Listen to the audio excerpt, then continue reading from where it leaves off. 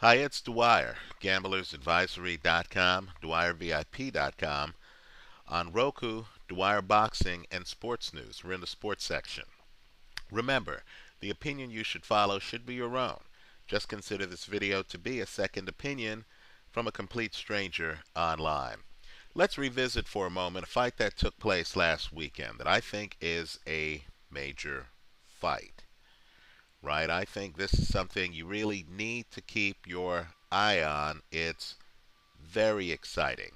Figuratively speaking, it's boxing on steroids. And make no mistake, the guys in the ring are boxing. The sport is a bit different, right? It's big knockout boxing.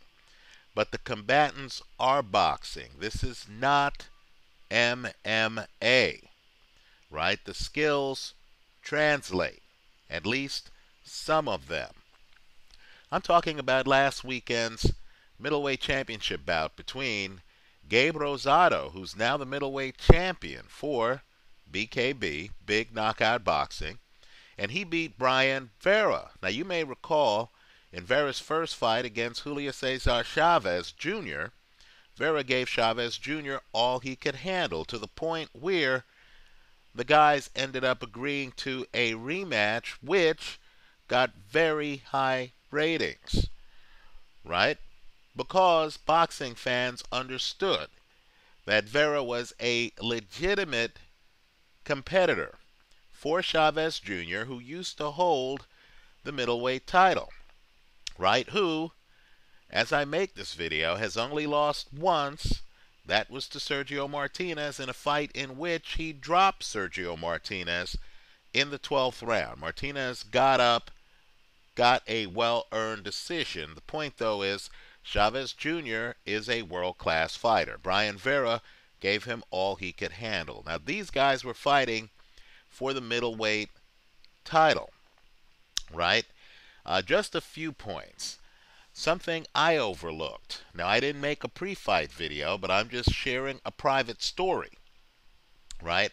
I should have added everything together and realized that Brian Vera fought Chavez Jr. in their second fight at a weight well above 160 pounds, right? One of the things that gamblers need to look at in figuring out who to pick in a fight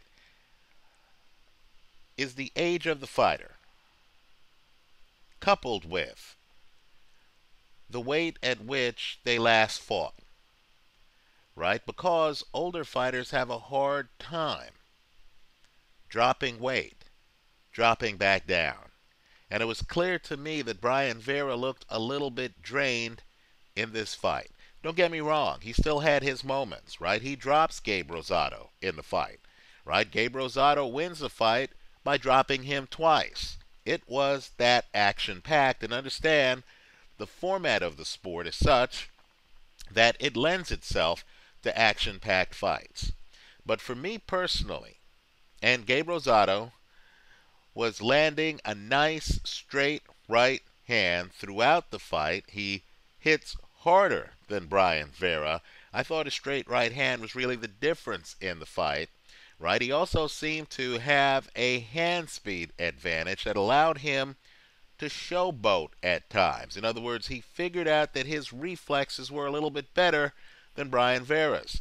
The fight's really fascinating, though, because in my opinion, Brian Vera is the more skilled fighter, right? You'll notice Brian Vera, even in this format, where there are no ropes, right?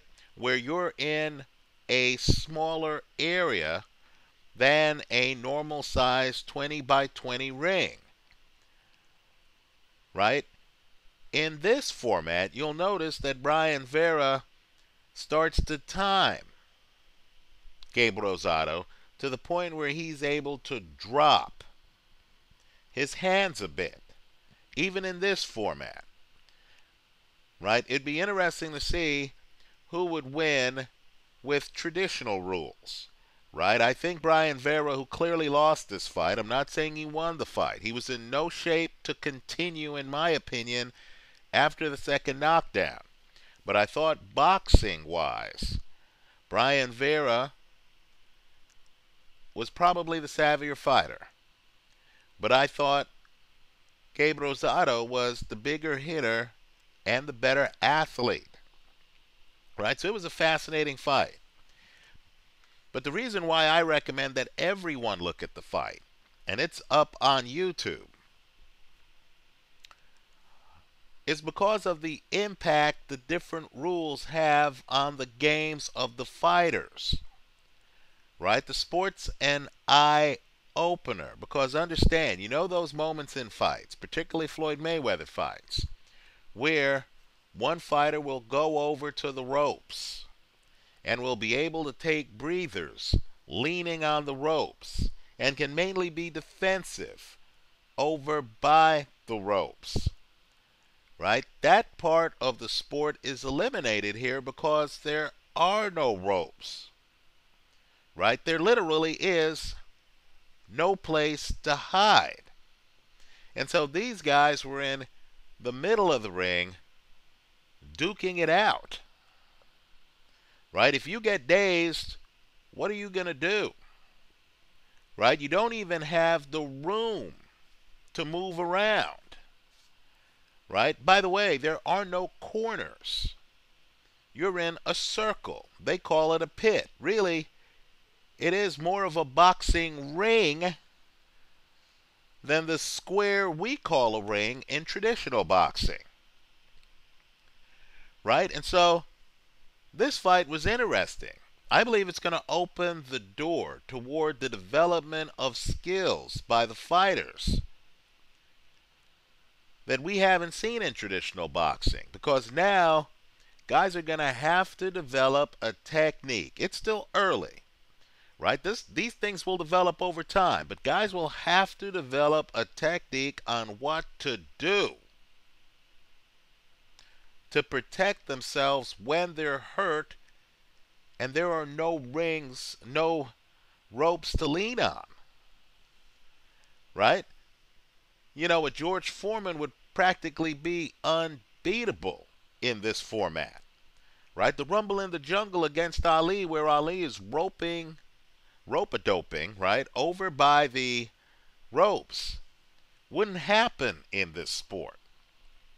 Let me also point out that front foot heavy guys like Julio Cesar Chavez Jr., would practically be unbeatable in this sport. Right? Because he's big, he comes forward, he hunts you down.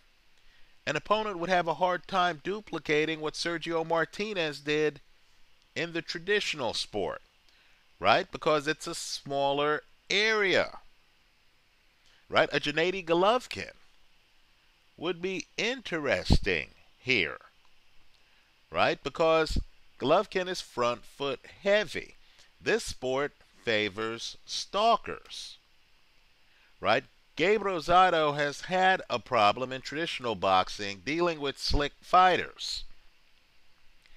Right? It's unclear because of the newness of this sport whether he would have that problem in this format.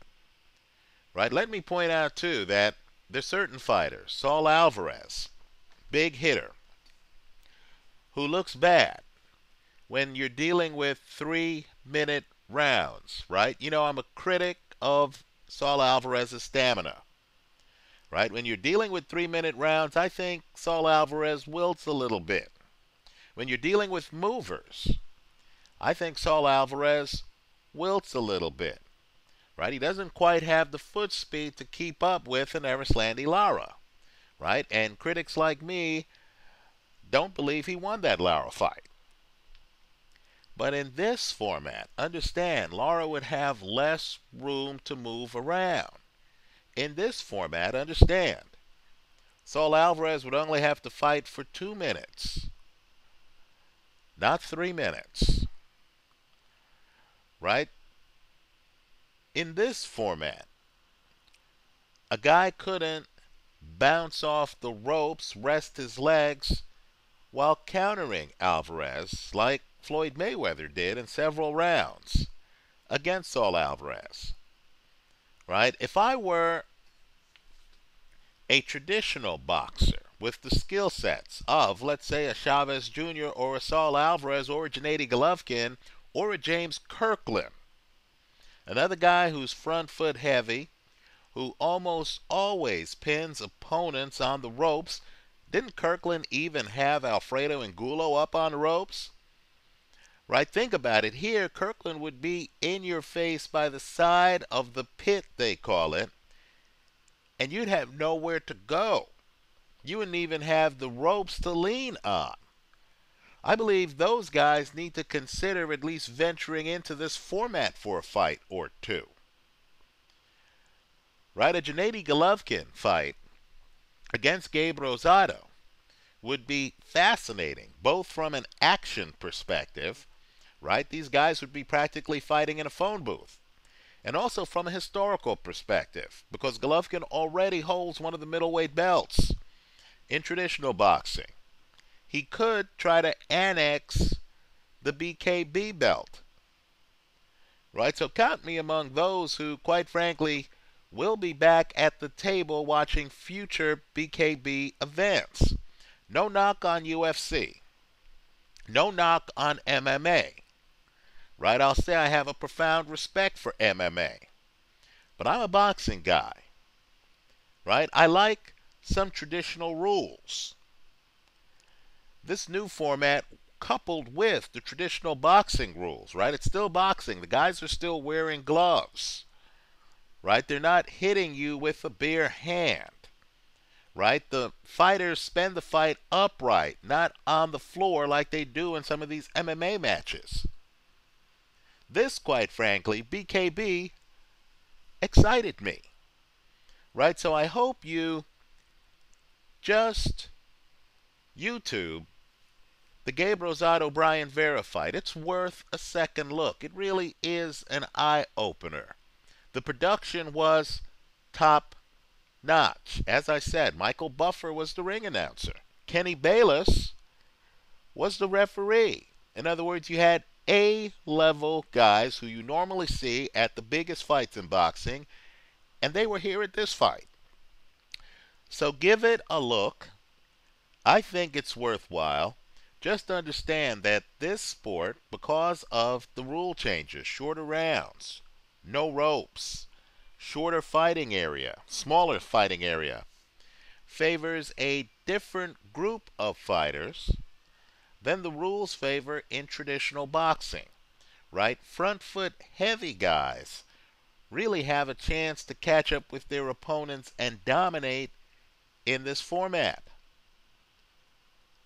Right? I mean, you know, Joe Louis in traditional boxing once said about Billy Conn, he can run, but he can't hide. That saying is especially true in big knockout boxing. I believe it's worth a look. Let me hear from you. Leave your comments for me here online. Visit us at gamblersadvisory.com. Thanks for stopping by.